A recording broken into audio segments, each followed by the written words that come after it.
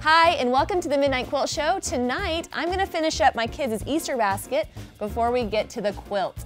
And since Easter is coming up pretty fast, I figured I'd take advantage of them being asleep and put together their adorable little baskets. You know, a couple little peeps, not too much sugar, you know, nothing too big or crazy. So we have the cute baskets, we have the blue and the pink and the purple. Oh, and speaking of purple, tonight's quilt is using purple ombre fabrics to make an amazingly easy quilt called Split Square, and I'm gonna machine quilt it with rulers. I can't wait. Oh, and before I forget, I made myself a cute little Easter basket as well. It has all my favorite fabrics and rulers. It's like somebody really knows me. Well, let's get to making this quilt.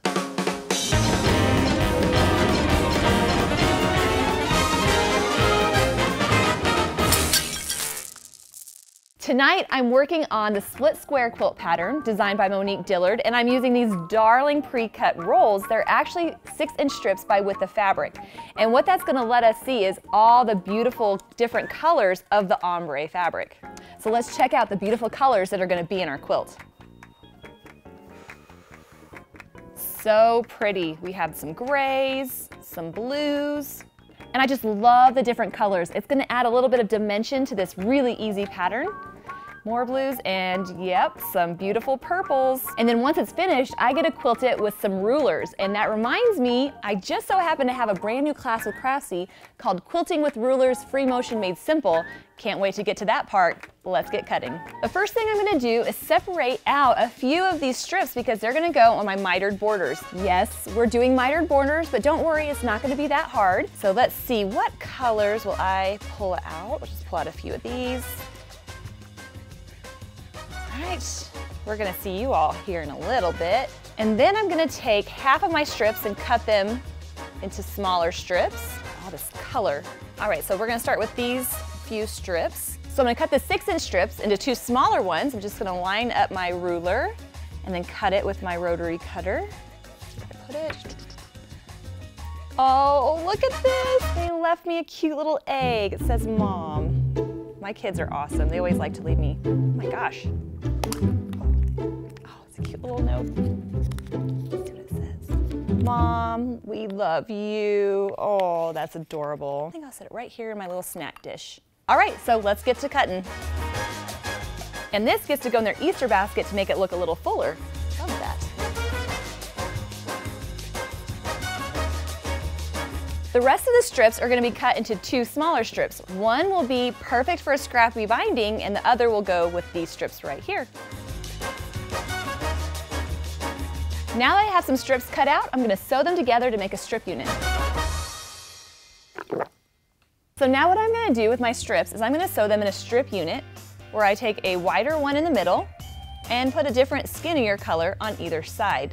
Now there's no specific color placement with this. It can be whatever we want it to be, but I do want to pick different colors because if I'm taking the time to sew this together, I want it to be obvious that that's what I'm doing. So let's do it.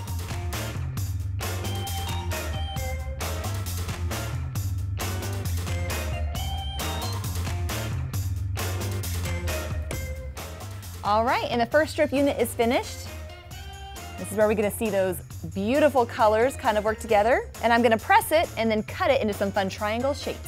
Making sure that these seams are pressed nicely will make it a lot easier when it comes to cutting and sewing it together in the block. The pattern says just press to one side, so I'll just pick a side and press.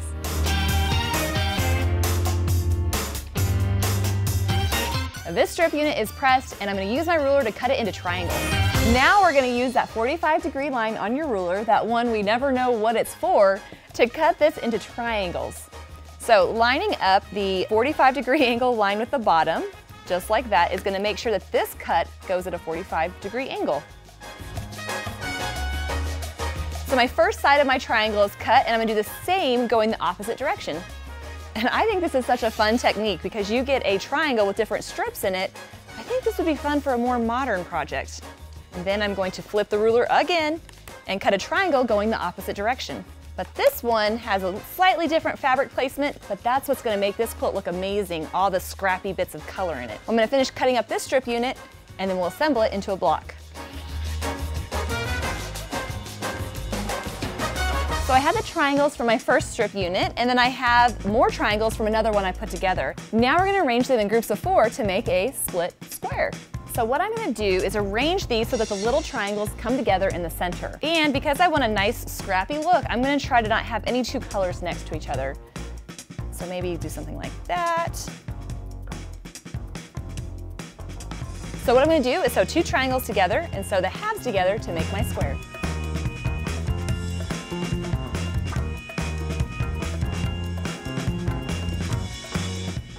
Just like that, my first block is finished. Now I'm gonna give it a press, do that about 20 more times, and I'll show you what it looks like when it comes together. So I'm gonna lay out the first couple rows of this quilt, and this is where we really get to see all those bright, bold colors come out. And I just have to lay out 4 blocks in each row. Oh, look, another little Easter egg. My kids are adorable. That kind of looks like Drake's handwriting. Mom, we have a surprise for you. I don't see a surprise. Maybe the surprise is I get to sleep in tomorrow. That would be so nice. All right, back to the job at hand. And I'm gonna arrange the blocks or flip them around just to kind of keep the fabric random. It's not a big deal if I have 2 colors next to each other, but since I'm going for the scrappy kind of look, I'm gonna try to change it up as much as I can. That's so cute. Let's turn that one around. I mean, I don't wanna be weird or anything, but this is looking fantastic. Awesome. Okay, I'm gonna sew these together and get the rest of the top assembled. All right, this quilt is finished. I'm loving the different colors and shades of the fabric, so beautiful.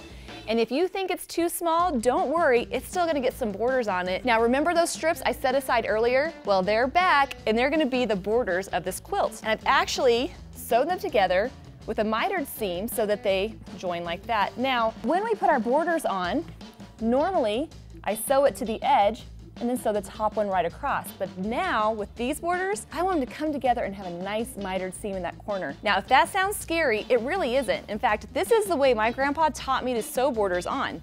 I didn't know the easier way till way after I learned how to do it. So the trick is, I'm gonna sew my borders onto the sides of this quilt, but I'm gonna stop about 1/4 of an inch short of the point. Once I have that done, I'll show you how the mitered comes together. I have sewed on my borders onto the top, but I've left about 1/4 inch gap in between here. I'm not sewing it all the way to the end, so that's one big difference there. Then the way my grandpa taught me how to do mitered borders was you'd lay one out straight, just like this. So you wanna make sure your border is at least longer than the width of your other one. And I'm gonna take my other piece of fabric right here and lay it so that it turns into the border. So at this point, I'm gonna have my 2 borders on top of each other. Now, if I press this with an iron, it's gonna give me a nice crisp fold so that when I go to my sewing machine, all I have to do is fold it back like this, have that fold right there, lay it right on top of each other and sew directly on that line. Then I can trim it, pull it open, and the result should be a nice mitered corner that's gonna look fantastic on this quilt. Now I know that was kind of a quick rundown. If you're not sure how that all goes together, Craftsy has an amazing blog post that goes into that in detail. And you can find that in the description box below.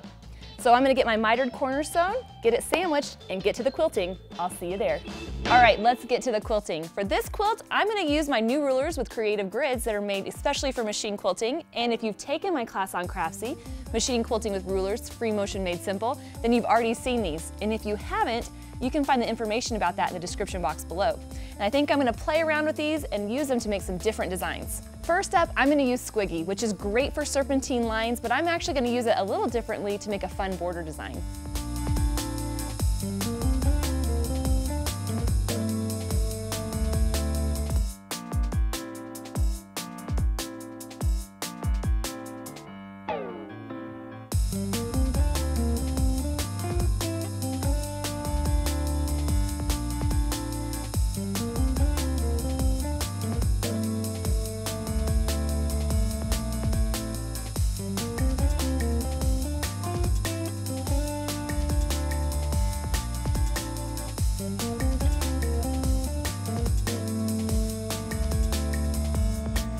So I used the whole ruler to make these fun, pointed, ovally kind of shapes that fit so nicely in the border. Now I think I'm going to use the straight ruler Slim to do a little bit of dot-to-dot quilting in the blocks.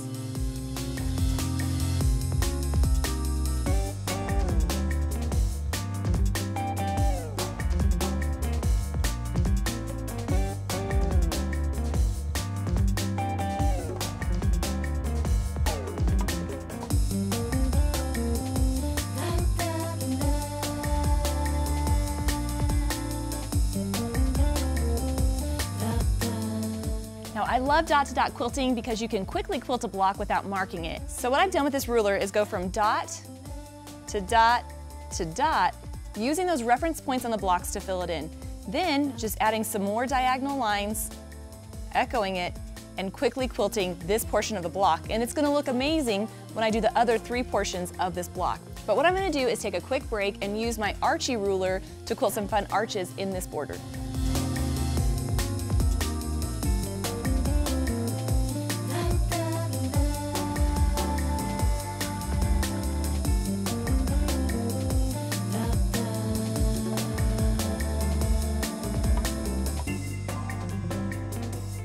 So Archie's meant to work in 3-inch borders, but I thought it would be fun to double them up and overlap them to create a fun effect. So what I did was just use my ruler to quilt a row of those arches, and then I traveled and quilted them so they offset each other, just to give them a little bit of a different look. And I think eventually I'll come back and add another row of arches on top of the one I just quilted. But I want to go ahead and try out Shorty. I can't wait to use that on a border as well.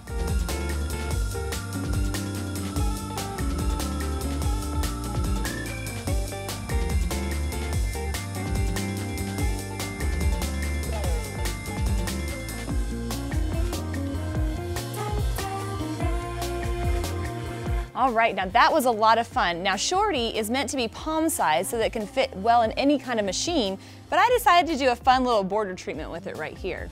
Now I think my challenge is going to be to use all these rulers in a bunch of different ways and see how many variations I come up with. And I can't wait to show you how it turns out. And if it seems like a lot of information, don't worry. I put together some free quilting diagrams so that you can see exactly what I do in each area of the quilt.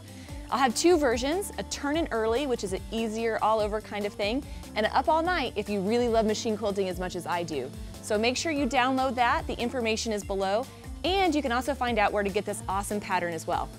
Well, I'm gonna get back to work, I'll see you in a bit. And this split squares quilt is finished. Hopefully the mitered borders didn't scare you because they're actually really easy to put together. And I love how the fabrics come together in the corner, gives you that nice mitered corner that really fits the rest of the quilt pattern. And of course, you know the machine quilting was my favorite part, getting to use all the rulers and coming up with so many different designs. Man, that just makes my heart happy. And don't forget, I have that brand new class on Craftsy, Quilting with Rulers, Free Motion Made Simple, in which I show you how to use rulers on all types of areas of your quilts. You can find the information about that in the description box below. And while you're down there, make sure you subscribe so you never miss an episode of the Midnight Quilt Show, and leave a comment letting me know what you think about machine quilting with rulers. This is my chair. Oh, my kids left me another egg. They're so cute. I wonder what little note is in it this time. So cute. Mom, we saw your basket. Hope ours is as good as that one. Guess I better go back to the candy store, huh? Well, until next time, dilly dilly.